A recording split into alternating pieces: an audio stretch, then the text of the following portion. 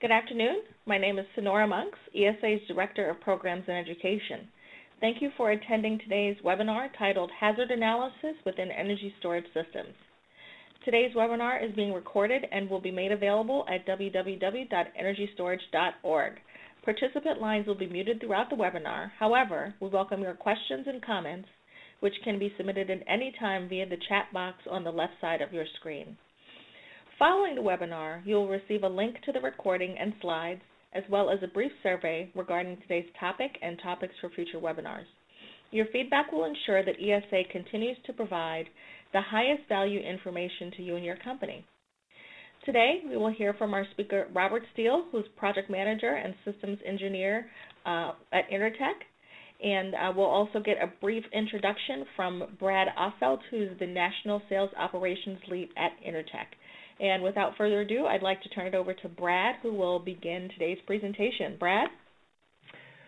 Yes, thank you, Sonora, and thanks everyone for joining. Again, as Sonora mentioned, my name is Brad Offelt. I'm the National Sales Operations Lead for Intertek's energy business in the U.S. As we begin our session and prepare to get into the technical details of our subject matter, I'd just like to take a brief moment to go over what we are going to be discussing today. First off, if I can get there we go. We're going to talk just the basics. What is an arc flash assessment, and why do we have to invest in the expenses to undertake that? We're going to do a brief video, a rather violent video, of a demonstration of what an arc flash is.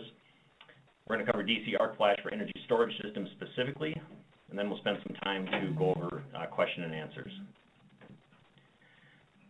Just very briefly, Intertek's roots can be traced all the way back to Thomas Edison, particularly through our ETL mark. Edison began ETL in the 1890s as a place to perform performance testing on many of his inventions and products. Since it was acquired in the late 1980s, the Nerdle division of Intertek and its ETL mark have become a major provider of product performance and safety testing. In addition to certification, Intertek provides all kinds of assurance and risk mitigation services to support our customers' needs. Intertek has evaluated and certified 700 different product lines of power conversion and large format battery equipment from over 200 different manufacturers and many more field installations on top of that. Intertek is one of the companies that makes up the testing, inspection, and certification industry, and is the second largest in that industry by market capitalization. We make up about 42,000 employees, 1,000 sites, 18 different global businesses, and in 100 countries. So in this industry, in this industry, we're constantly perfecting our services to meet changing customer demands. Total quality assurance is assuring that we assist our customers in identifying risk in all areas of the product lifecycle, from ideation to end of life, as well as in many other areas of the business. It also obviously applies directly in this webinar too, ergo the DC arc flash discussion. As energy storage system manufacturers or integrators or EPCs or wherever you are in the value chain, you need to rely on certain things happening during the course of a project. You need to meet your customer specs, systems have to be commissioned on time, and equipment must perform over its life. Happy customers come back for future projects, and we aim to make it easier to ensure that that happens. So again, our subject matter today centers around the risks and requirements associated with arc flash hazards in large battery energy storage systems, and what stakeholders should be aware of when developing an energy storage project. And so with that, I'd like to introduce our subject matter expert, Dr. Robert Steele.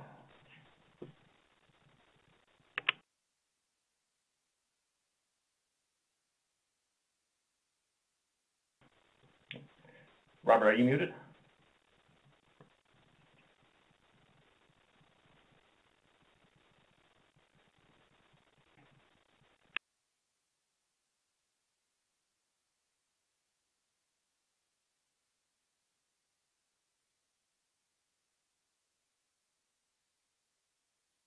Can you hear Hi, me now? Robert. Hello.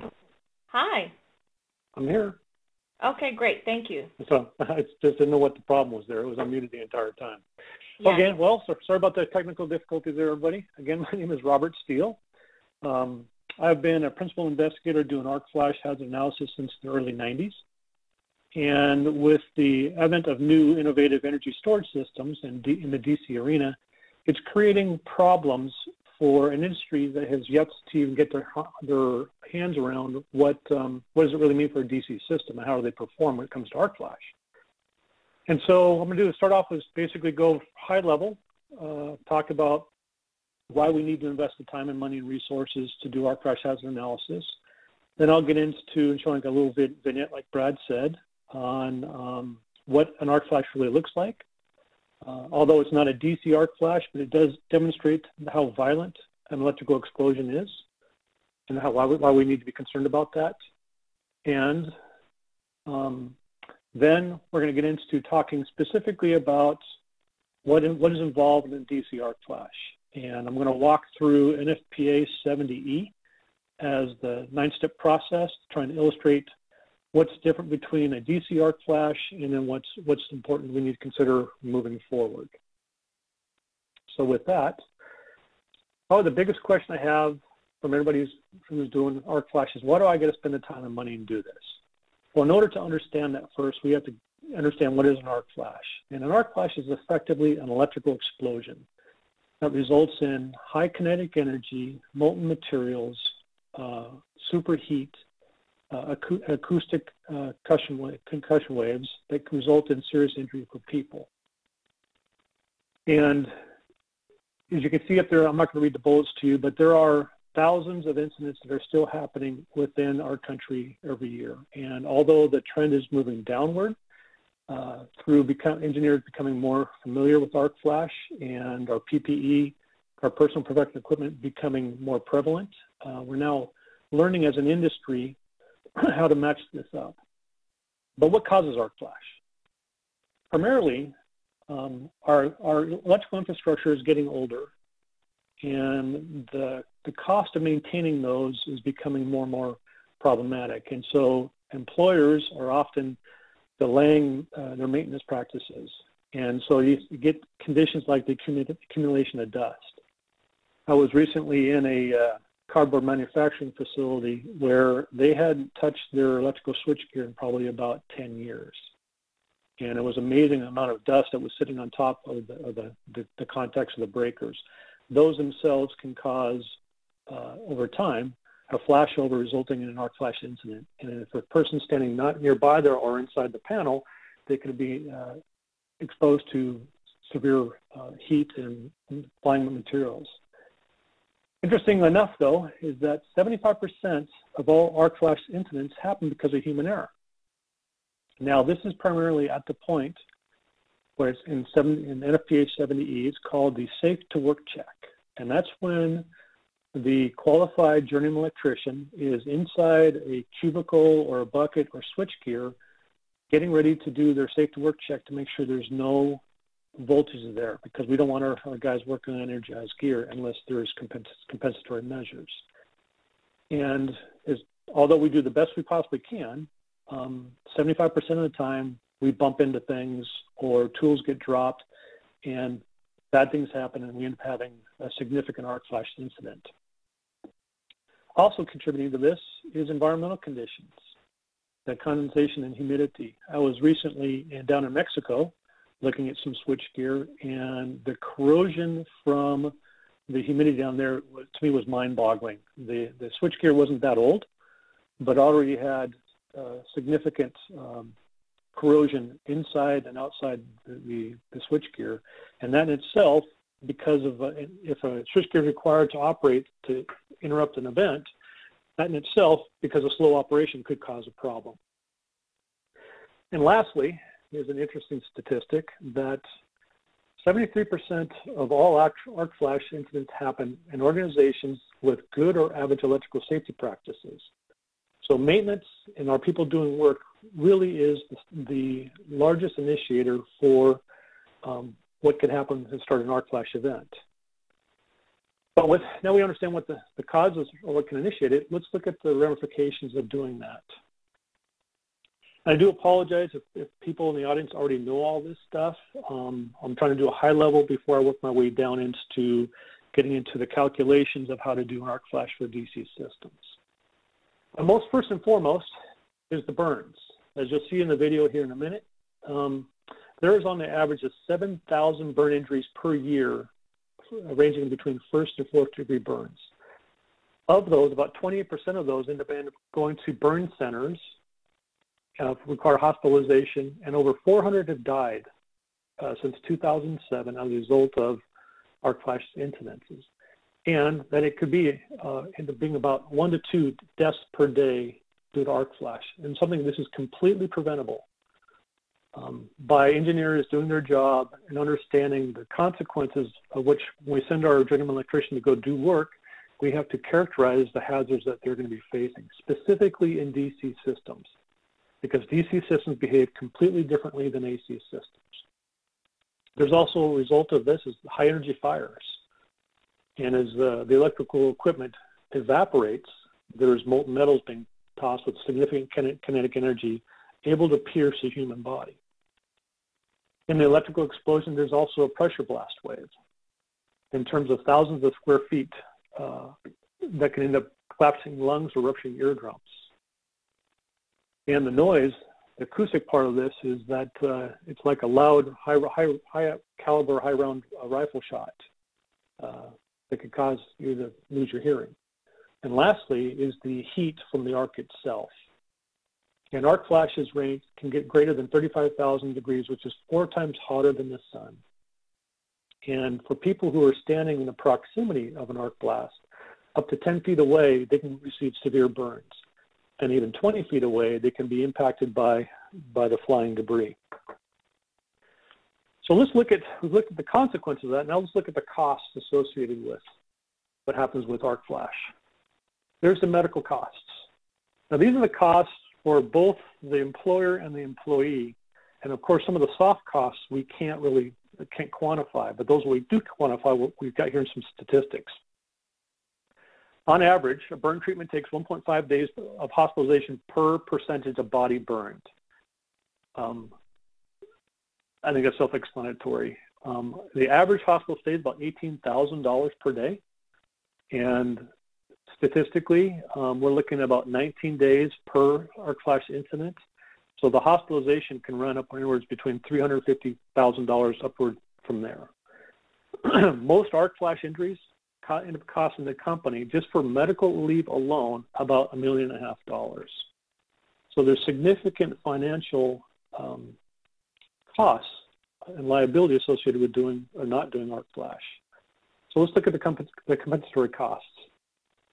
It takes every employee, on average, between 8 and 12 months to be able to return back to work. And in 2014, although it's a little bit dated, the average injured employee claimed about $57,000 in workers' comp. So we have the medical costs and we have the workers' comp, and we haven't looked at the legal costs yet. And you can see they're underlined. The average cost for a single arc flash incident costs between $10 and $15 million to the employer just in dealing with the incident. We haven't even begun to address the lost production costs yet. So lost production costs, the statistics from the industry are showing that 57.5% of low voltage and flash injury patients attempt to return work within 3 months, 107 days. And being a workaholic myself, I don't think I could be idle for that kind of time, so I understand the propensity trying to get back to work. So a third of those have successfully returned back in about 2 months. And most injuries, the employees end up having to take time off. So there's huge lost production costs. Now, a moment ago, I talked about the soft costs. If you're familiar with or know anybody who has been injured due to arc flash or due to a shock, as a teammate, your production is impacted as well, because you don't know if it's going to happen to you or not. So there's the soft costs associated with this as well. So we haven't yet talked about the normative requirements and the legal costs associated with that. And so the Occupational Safety and Health Administration, OSHA, has guidelines that we have to follow legally. And you can see there that on the presentation that the average arc flash incident costs about $12,600 per violation per day.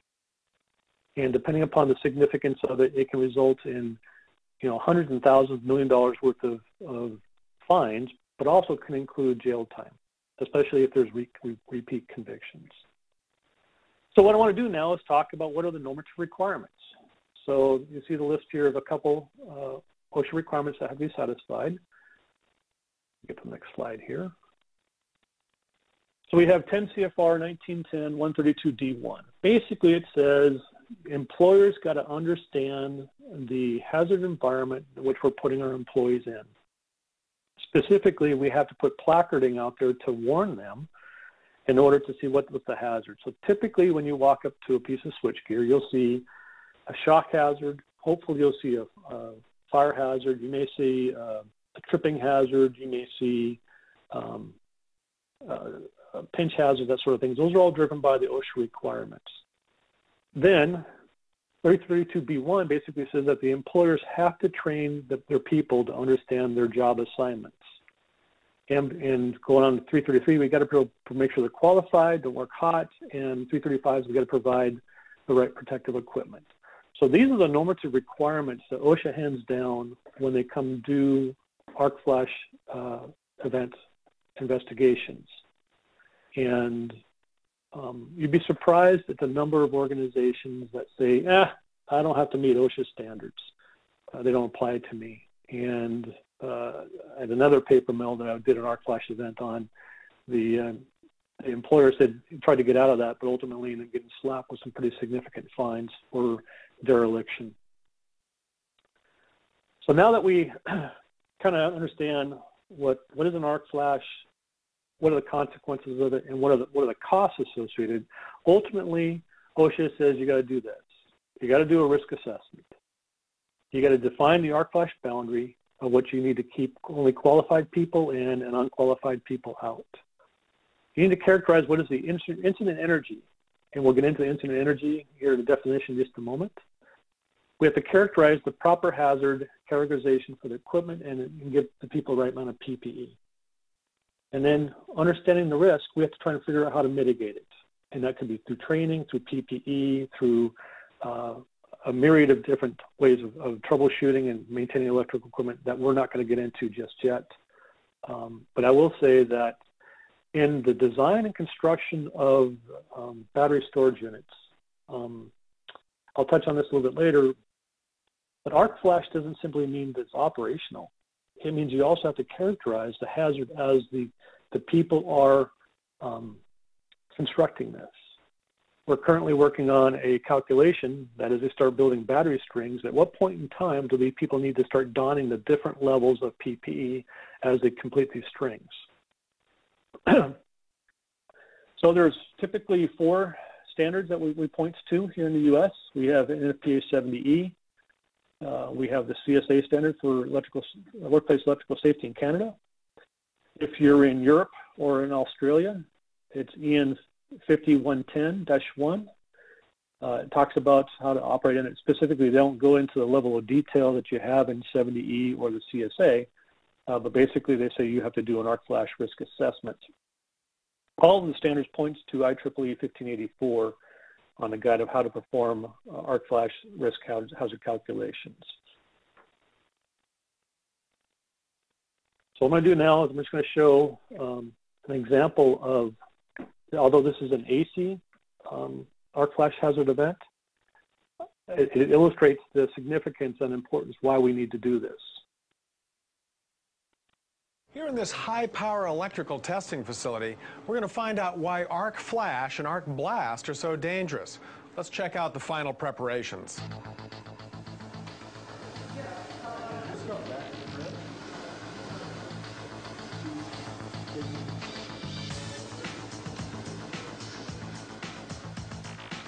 We're going to energize this power panel, similar to the type found in almost every industrial facility, to see what happens when we create an arc flash.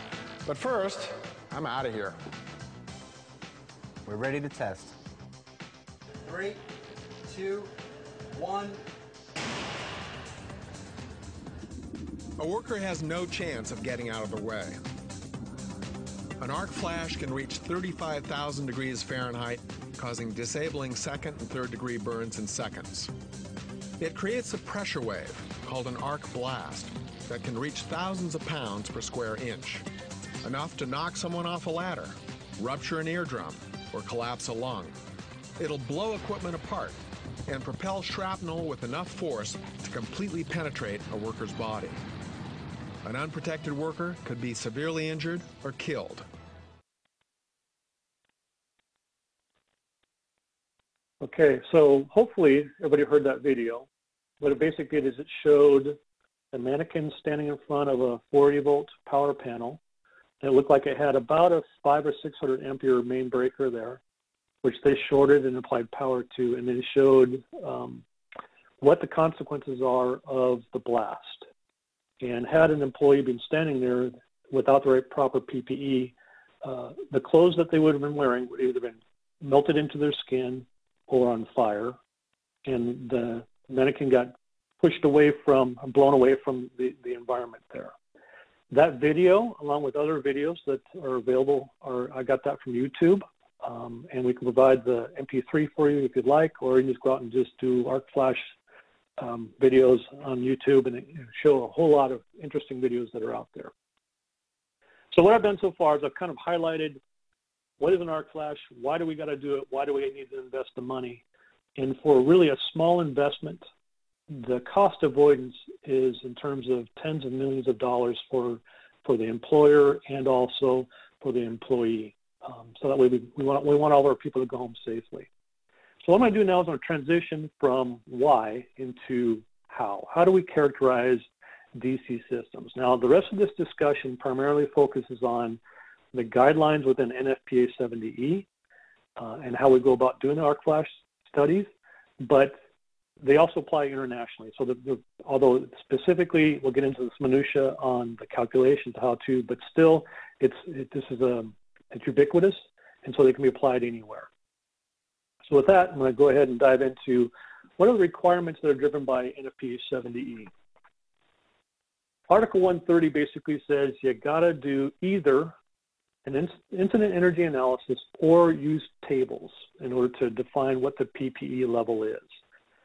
Now, I'm going to show both of this throughout the next several slides, but ultimately, Table 130C3715A basically says you already know what the available short circuit duty is, and therefore you can simply table it. And then once you have that information, that sends you to another table in which you pick your PPE. What the industry is doing specifically on DC is using more of an instant energy analysis, where you go do the math.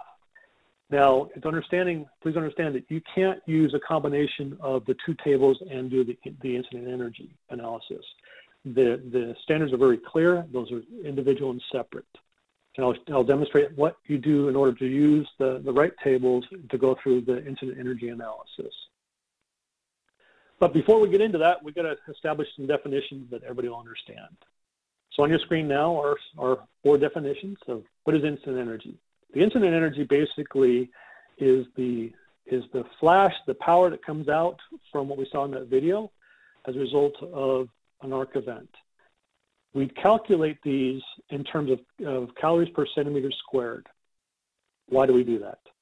Because that's how the PPE is characterized. So we want to make sure that we match the incident energy to be less than the calories per centimeter squared on the PPE we're going to put our employees in. Arc flash boundary. The arc flash boundary is the boundary condition outside of the area of influence that an exposed worker could see an arc at or below 1.2 calories per centimeter squared. What's the big deal about that? 1.2 calories per centimeter squared is the threshold for a second-degree burn. So we're basically saying if you're outside of that area, you could receive a second-degree burn if you're in the area of proximity or influence of the arc flash event. What is the ampere interrupt rating? That is the rating of the protective device that can safely interrupt an overload or a short circuit condition. And then we have the short circuit current rating is defined as the highest available fault current in amps on the feed side of the panel that will not result in unsafe matter on the load side. A big part of this in doing DC analysis is understanding the time current curves. What you have here on the right part of your screen is a log scale of a 25 ampere motor case circuit breaker. So we have what's in there and shaded in red is the time current curve. That is the statistical envelope by which that breaker will operate as a function of current and time. The horizontal axis is the amount of current in amperes, and the vertical axis is that in time. So for an example, if you look at the screen, if you say if this breaker in an AC system saw 100 amperes worth of short circuit duty, it would take approximately, on the fast end, about 7 seconds to open, and on the long end, about 30 seconds to open. So that's a statistical envelope by which how quickly a circuit breaker will operate. And the manufacturers go through a series of IEEE C37 standards, and they test the heck out of these they test thousands of these in order to get this envelope. Keep this in mind because we're going to come back to this because this is very important into calculating the incident energy. So NFP 70E basically says there's 9 steps in order to do an arc flash risk assessment. You need to collect the system data. You need to determine the system operating modes, and this is very important for DC because I'll get into that here in a second, but keep that in mind. You need to calculate the short circuit currents available and arcing currents, determine the protective device performance characteristics, which is why I showed the time current curve just a moment ago. You determine the amount of incident energy for the equipment that you're considering. And then, although this is a little bit out of sequence, at this point, I typically start performing the risk assessment because you need to know what the incident energy is going to be before you can start looking at all the boundary conditions. Step 7, select appropriate PPE for the people, and then select the working distances, and then determine your arc flash boundary, which you keep everybody outside of. So what I'm going to do now is I'm going to go through this 9-step process to illustrate the nuances of a DC system. And I do apologize. I'm going to get a little techie and get into calculations, but it's used to really to illustrate the significance of why we need to give DC systems all the due diligence it's due. Okay, so collecting system data. What does that mean?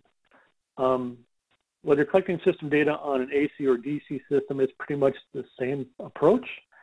Effectively, you're trying to get your hands on the up-to-date signal line diagrams. You need to get manufacturer cut sheets for protective devices, including the time current curves from manufacturers. If you're using fusing, as I'll show you here in a minute, you need to get the fuse curves. If you're using fuse links as part of the overall accredited safety, you need to get that information from the manufacturer as well. Even though it's not a fuse, it's still being relied upon for safety. It's important to know that when you're looking, if you want to do a worst case scenario, as what's typically done in AC systems, if you do this in a DC system where you say, I'm going to ignore the contribution of the cables and the length and stuff like that, that could result in an unacceptable consequence for a longer time constant, which I'll get here in a minute. So when you're in DC systems, it's really, really important, I can't stress this enough, to get all of the impedance information documented so it can be calculated properly. And if you want, if you've never done this before, in the back of IEEE 1584 are some great guidelines that you can use to help you do a system lockdown and start collecting all the data. So what I'm going to do is I want to pick on this example right here. I have a battery bank that's fed from an inverter, 40 volt on the primary side, and secondary side is about 1,000 volts DC. There's 10 strings with 12 modules.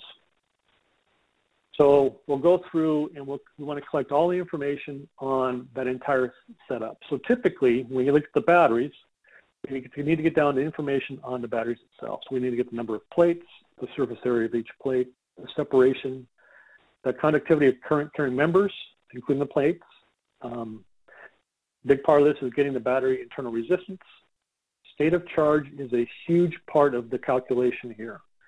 So depending upon how you're going through your operations, whether you're doing construction, state of charge, which I'll show here mathematically, is a big part of determining the overall incident energy. Of course, you got to determine the number of cells and branch circuits, everything else.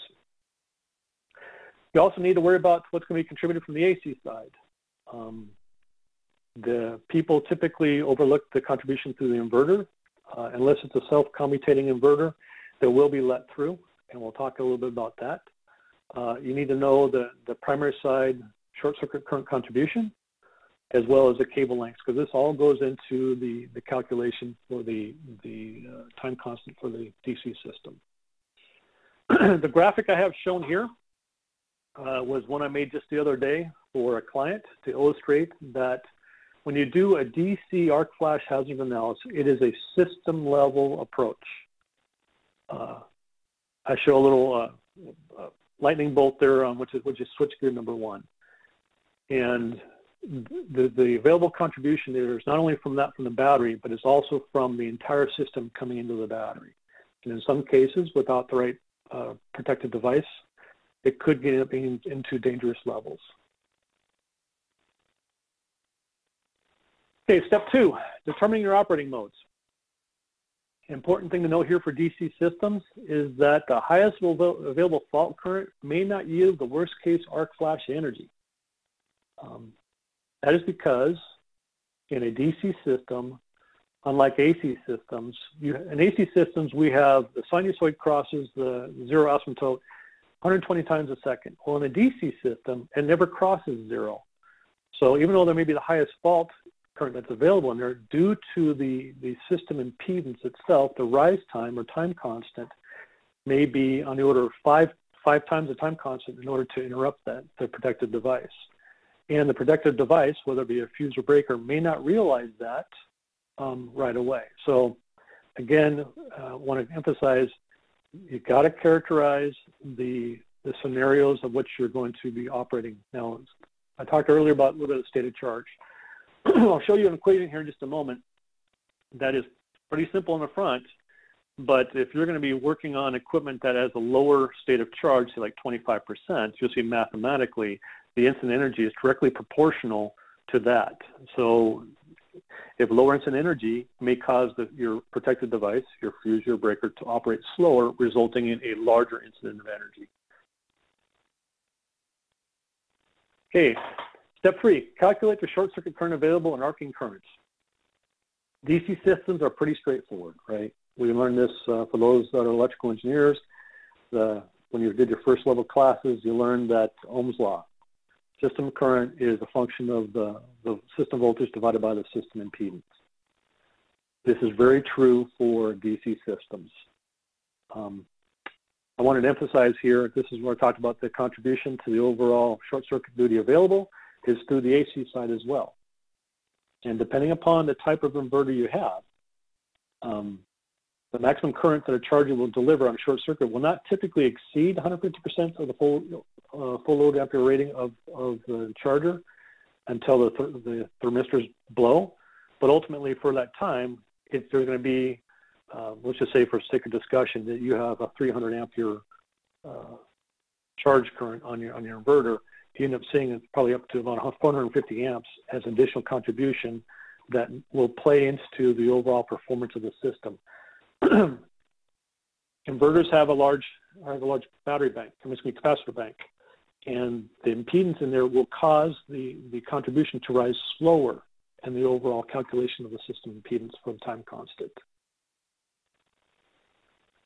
Okay, so here we see the system again.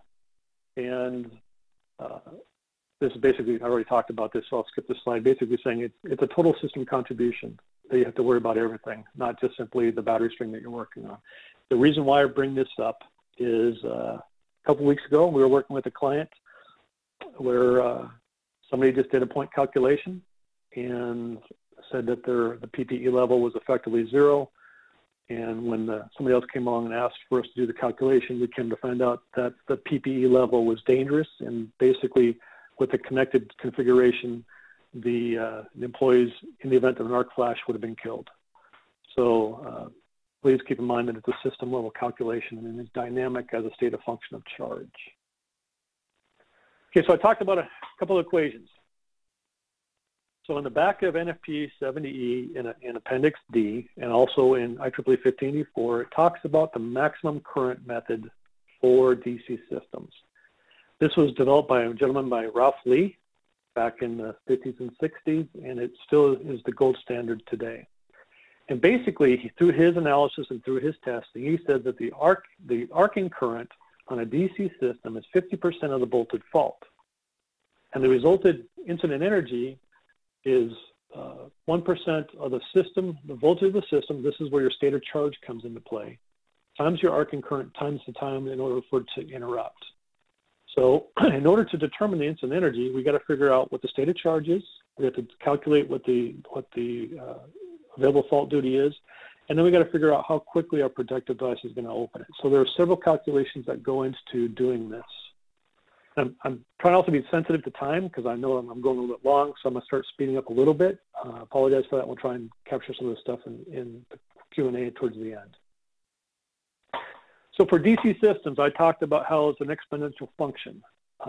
We learned that current is, again, part of Ohm's law. We have current is equal to volts divided by the resistance. This is system level. But since it's a transient and the energy has to be dissipated through the inductive circuit, it's an exponential function.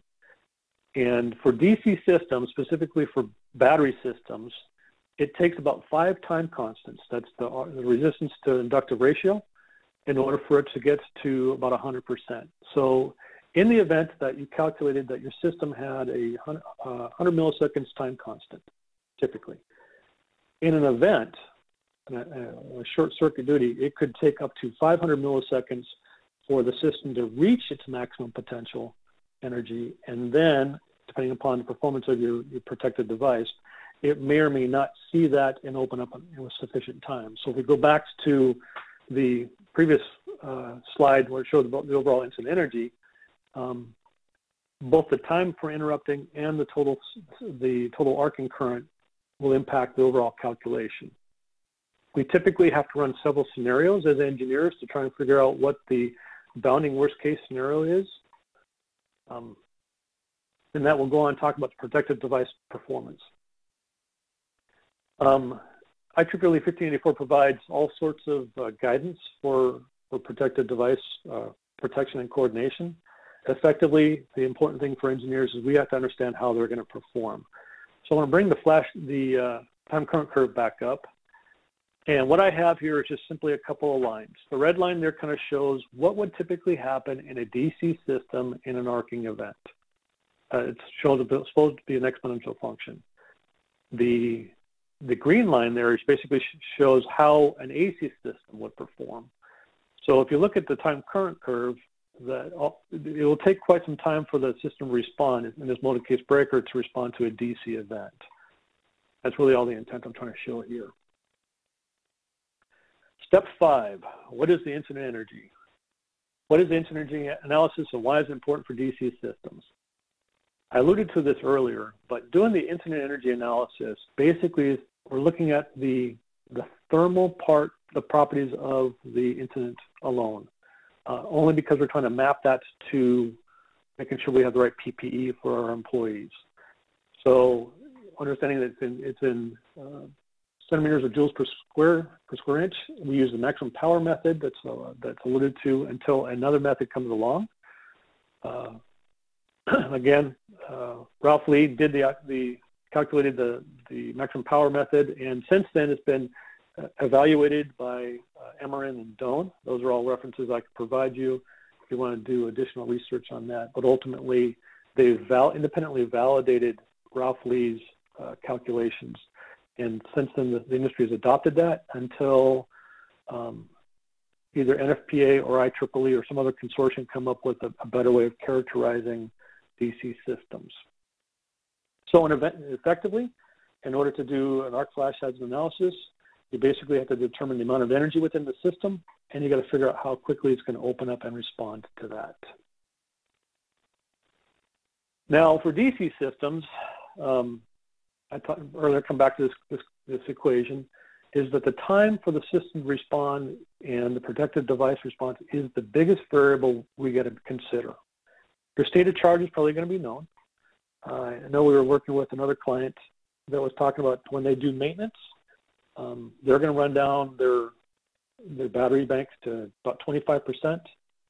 And I asked them if they understood what the consequences of that would be, and they really didn't know what the worst case scenario was going to be for running it down to 25%.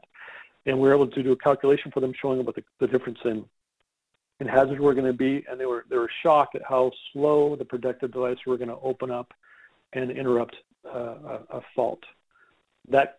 So ultimately, as you go through and you characterize the systems, please engage your engineers early in this process so they can help on the design side and doing the calculations throughout. So when you get into the detailed design and get into the construction, you can bound the hazards, and so you already have it all identified. One commonly overlooked variable is that these calculations that are done, if they're done in a box, NFPA 70E Article D51 basically says you got to take that incident energy and multiply it by 3. Why do you got to multiply it by 3? Because ultimately you're in a cone of influence, and the incident energy is really going to go one direction, and it's magnified by the different walls, energy bouncing off each other. It comes screaming out at the employee. So not only do you have to do your calculations to determine the incident energy, you've got to multiply it by 3 if it's in a box, kind of like what we saw on the vignette. Step 4, this is where I typically do my risk assessment. And this is you identify the risks, identify the tasks that are going to be performed, and that includes, I used to work in a radiological environment, and they're doing the safe to work checks. So it had to be somebody inside the area in their radiological clothing, covered by the coveralls to recover the person in the event there's a hazard. So that's got to be part of it as well.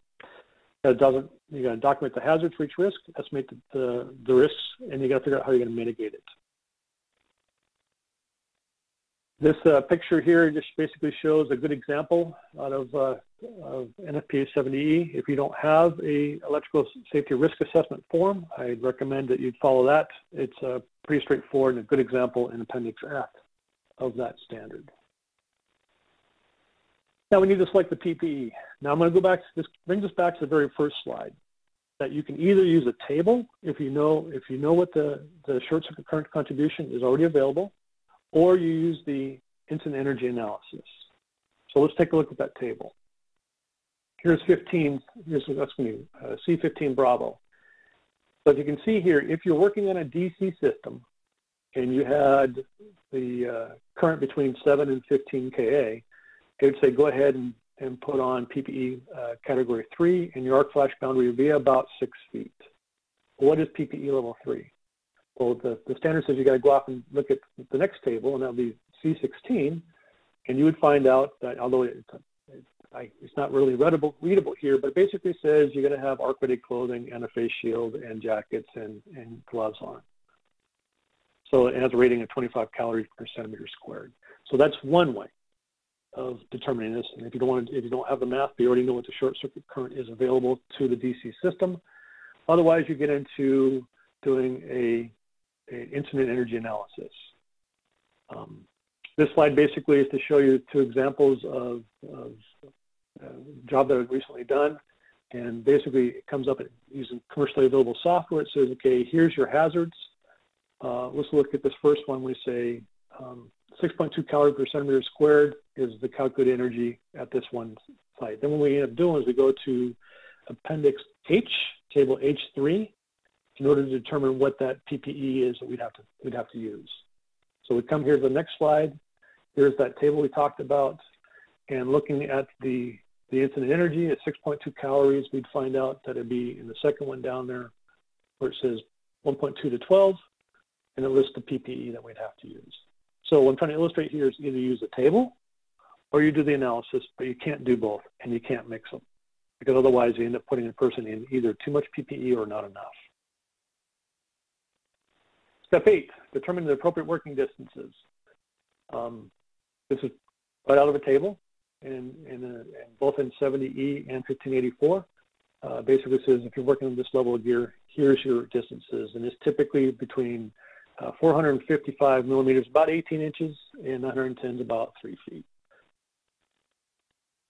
So then we got to do is determine our arc flash boundary. This is a little bit more complicated because we need to figure out how far do we need to keep people away. And we do this by doing the risk assessment. We have to have a documented plan of who can and can't be in the approach boundary.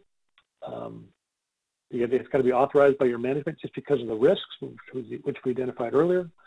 And you got to have the right PPE identified. So how do we go about calculating this?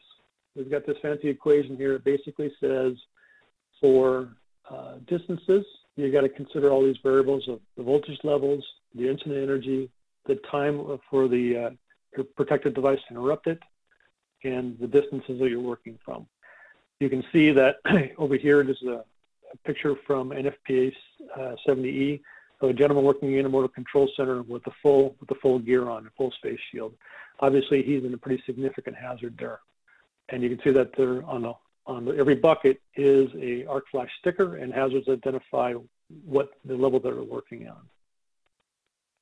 So in a nutshell, that's how you do DC systems. The important thing is to remember is that DC systems behave completely different than AC systems, and that when you're characterizing them, you got to consider all the variables, including the state of charge, the protected device, the rise times, and don't skimp yourself on trying to get all the impedance information in there. Insufficient impedance information can result in greater rise times. So with that, some of the contractor pitfalls that you run into. Limited understanding of the engineering physics behind the characterization of DC systems. We're all proud engineers, but I am surprised routinely at the complications of DC transient systems and what they do to energy storage systems. Specifically, you look at when you're under construction, where there's limited amount of PPE, we're going to have to try and train your people to understand as they're building this, the strings get more and more dangerous, and there comes a point in time where you're going to have to don your PPE. Arc flash risk assessments are a system level analysis. Don't fall victim to somebody coming up with an Excel spreadsheet and giving you a single point off of one battery string, because we're required to look at the entire system as a contribution. Because lock and tag incidences happen all the time, and that's why we've had so many injuries. Use the incident, use your analysis, do your math whenever possible. When not possible, it's okay to use the tables per the standards. You need to also understand that the contribution from the AC side through the inverter is commonly overlooked because the inverter may be installed by other people or other contractors. And the system rise time for DC systems is significantly different than AC systems. I can go into more of the physics of that, but I'm already way over my time for Q&A. So with that, are there any questions?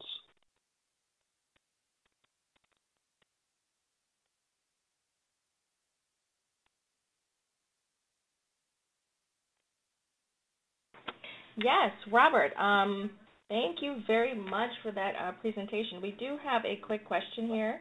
Someone wants to know if does a bounding DC AFHA cover my system if I elect not to build on that level? So as I kind of alluded to earlier, I'll use a specific example as to illustrate this. A large energy storage system manufacturer wants to bound their system and be able to design everything from smaller module, readily transportable system to big, huge industrial installations. And everything is a function of the system rise time. So if you elect to build a smaller system, it could, people can say, well, it's a smaller system, it's going to have a shorter rise time. That's not necessarily the case. My answer is that you got to do the math in order to characterize it. In some cases, it may result in a bounding condition. It may be more safe, but it's always better for the engineers to quickly do the math and come up with an answer. And also, part of that is also, remember, state of charge. State of charge, we did another analysis that you would think logically a 25% state of charge would be safer. But in this case, with the lower voltage, it was the incident energy it was shorter. It took longer for the protected device to interrupt it, resulting in a greater flash. So, got to understand what we're working on. Great, thank you. I just want to remind everyone very quickly that you can submit questions in the chat box in your browser. Looks like we have another one coming in here. Someone would like to know, what is the accident or incident rate for arc flash events in DC battery systems? Chris, that's a very good question. Unfortunately, DC systems are becoming newer all the time, and we have to wait for the statistics to come in. So I don't have any definitive answers to say, yeah, it's this, but it is happening. And as employers, we need to make sure that we characterize the situation properly so they know to keep that from happening. I would like to say that there's none, but I get the information from Bureau of Labor and Statistics, so I'm kind of relying upon them. And ultimately, it's up to the employer to report on their FARs.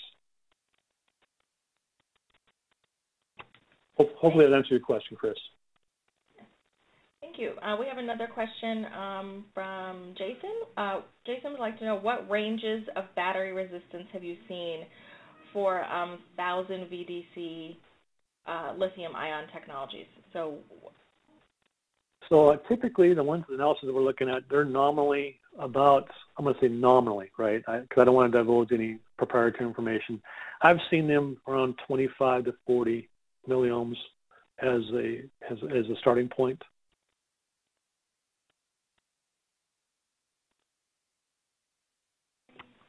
Okay, thank you. We have another question here. How do you characterize DC fault contribution for a fault on the AC end, or worse, a fault inside the inverter past the IGBTs? Do you automatically assume 150% of the inverter FLA? Great question, Raul. Great question. The answer is basically you have to understand the type of inverter that's there. I alluded to earlier, if it's self-commutating, I've written all sorts of white papers on inverter contribution for both AC and DC sides. We'll talk primarily on the AC to DC at this point.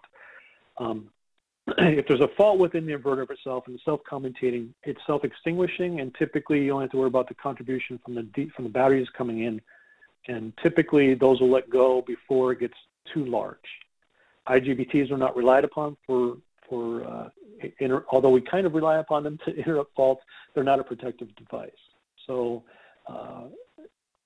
really can't answer that question because I don't have any definitive answer, but I can send you a white paper that I've written on how to properly characterize the inverter contribution. Now on the AC side, it's a different story.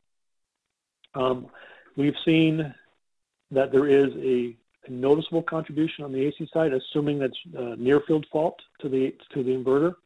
But of course, further into the system, depending upon where it is, that becomes less and less noticeable. But you have to characterize the entire system, both AC and DC, in order to determine the hazards that are there. So to answer your question, you got to do both.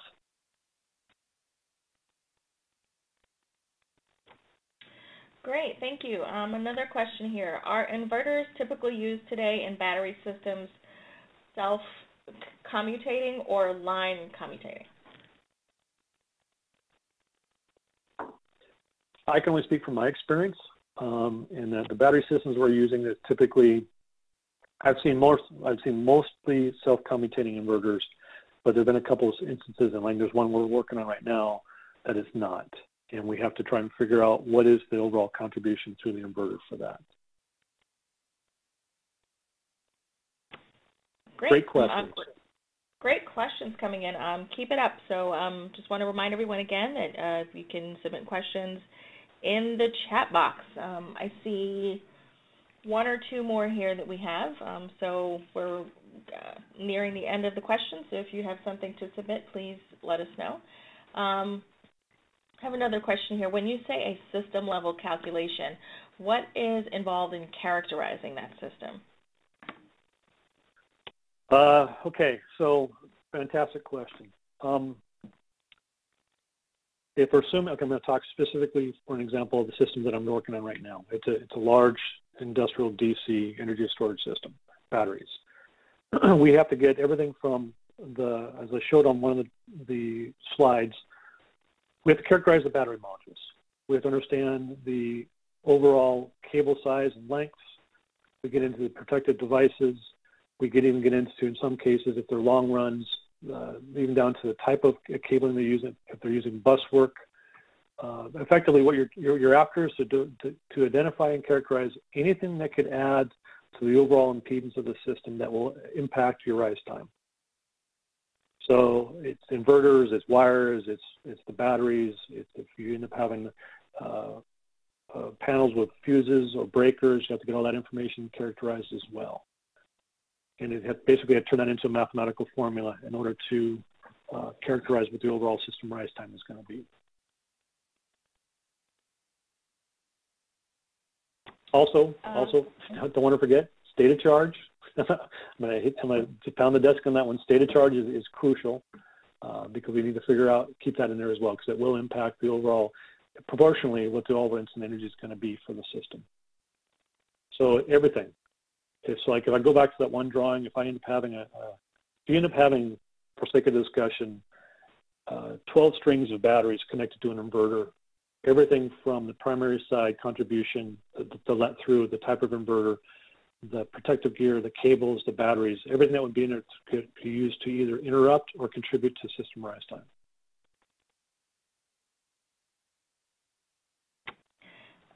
Great, thank you. Did you just answer the second question from Chris about what is the typical rise time and how does it vary between large and small kilowatt systems? Yeah, okay, so typical rise times. So you can see on smaller systems, of course, you're going to see faster rise times intuitively, right? So you might see overall system impedance ratio of inductance to resistance get you in a 20 millisecond range. The important thing to remember, though, is regardless of what the overall rise time is, it's important to remember that it's going to take on order about five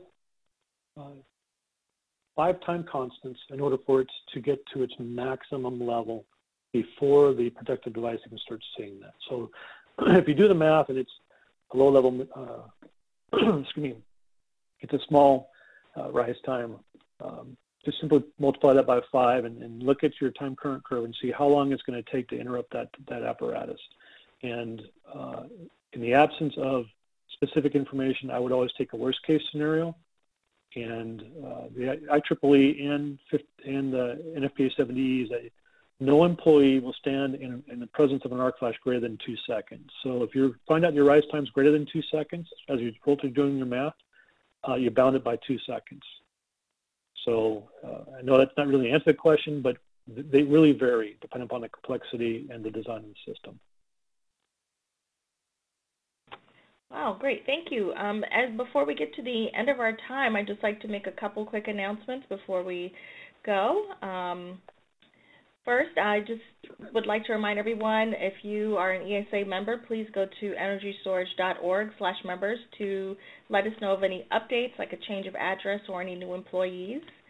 I'd also like to invite everyone who is interested in energy storage policy information to attend the 2018 Energy Storage Policy Forum that will be held on February 14th in Washington, D.C. This is the same week as the NARUC winter meeting, so if you plan to be here for that, you can just go ahead and add us to your list of things to do. Also, again, I'd like to invite everyone to save the date for our annual conference, which will be held in Boston this April, and today is actually the last day to receive early bird savings, so go to energystorage.org/readyforbusiness to find out more and register. And seeing no further questions, and actually at the end of our time, I just want to give a very warm thank you to our speaker today, Robert and Brad with Intertek, for the insightful presentation. And thank you so much, guys, and thank you everyone for attending today's webinar. And if you have any questions, everybody. Great, thank you so much all. Bye-bye. Thanks, everybody. Mm-hmm.